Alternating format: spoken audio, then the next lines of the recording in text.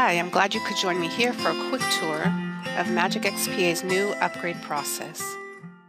Magic has put a lot of thought and effort into making the upgrade process from previous Magic versions to Magic XPA 3.2 as easy as possible. So let's give it a try. I'm using Magic XPA 3.2 to open up a project that was created in version 1.9. The upgrade wizard opens. We'll click Next. In this screen, you can choose to back up your files, and it's a good idea to select this since after the upgrade process, you won't be able to open your project in the previous version. In these screens, you can select the checkboxes to customize various options of the upgrade.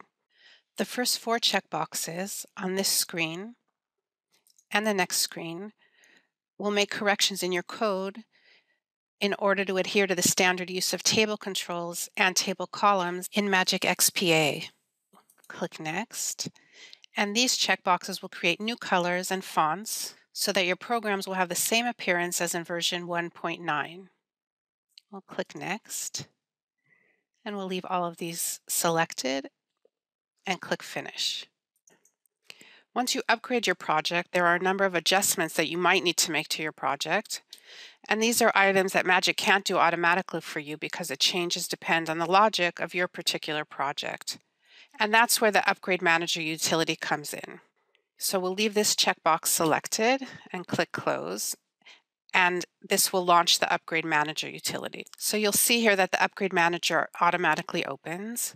The Upgrade Manager utility will point out for you exactly where and what you need to look for and change in your upgraded project. Now later on, you can reopen this utility from the Tools menu and clicking here Upgrade Manager, or by clicking the Upgrade Manager icon from the toolbar. You can see here that the utility has 3 tabs: To Do, To Check, and To Know. The To Do tab lists the issues that were found and that need to be taken care of. The To Check tab lists issues that might need you to make some adjustments. And the To Know tab are simply the issues that you should be aware of, but there's nothing that you need to do to your project with this information. Now, each item that you stand on has an Info section, and this points out for you things you need to change or just what items Magic changed for you in the upgrade process. You can collapse the Info section by clicking on this arrow, and then you can expand it again by clicking. The number here next to each item is the number of places in your project that you need to have a look at, and you'll see them listed here in the Location section. See here in the Location section that you can also collapse each program. Let's look, for example, at the To Do tab. You see here a line that says the ActiveX control is not supported. And here in the Info section, you have information about what to do to replace the ActiveX control. For most items in the Location section, you'll see a Go To icon that you can click.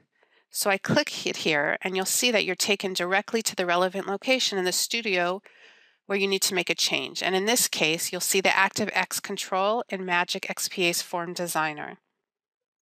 We need to look at the control's logic. This ActiveX displays a web browser, and you can replace it with a .NET web browser control. After you are done taking care of the object, you can go back to the Upgrade Manager and select the checkbox next to the object. This way you can keep track of which items you handled. So you go through the various tabs and select the checkboxes for each object that you've taken care of until you complete the upgrade. So that's the end of our short Take a Tour video. Thanks, and join us again soon for some more magic.